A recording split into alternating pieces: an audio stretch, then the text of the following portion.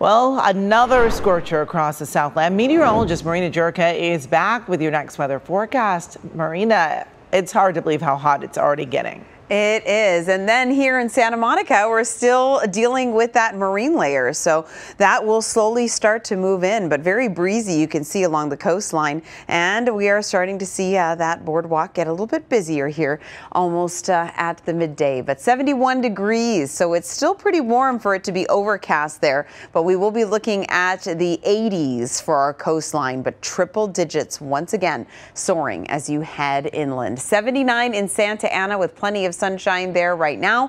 And as soon as that coastal fog lifts, the temperatures will get a boost. But today is the hottest day for everyone of the week. It doesn't mean that it's going to be a cool weekend, just a smidge cooler, but very poor air quality because of those fireworks last night, especially in the valleys, and it is going to be warm for the stretch. So currently right now we've got 91 in Pasadena, 87 in Burbank, 88 in Simi Valley, 65 in Malibu, 73 in Laguna Beach, 94 in Riverside, but already 106 in Palmdale and 111 in Santa Clarita. So it is heating up and it will continue to head in that direction as we move into really the next week. So the next few hours in downtown LA, we have lots of sunshine, but it is hazy sunshine, 86 degrees by 2 o'clock, and we'll top out at 87 at 4. So today is the hottest day. We are double stacked. We've got high pressure to the north, high pressure to the east, and it has just created this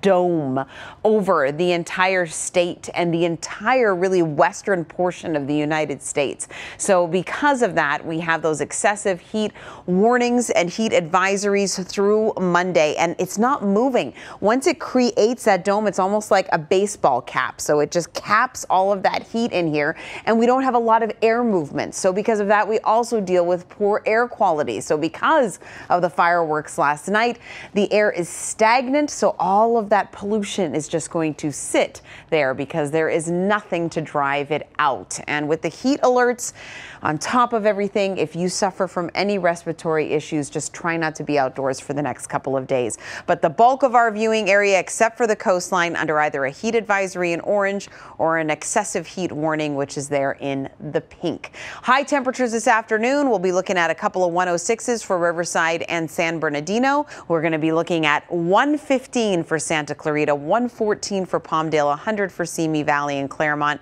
and then the 80s along the coast. And the 80s will reign the LA and OC metro area for the next week, but that's still well above normal for this time of year. 82 is the average high. And for the next 7 days in the valleys, you can see that excessive heat warning all the way through Monday. 109 today, 104 by the end of next week. So it is still going to be hot for a stretch.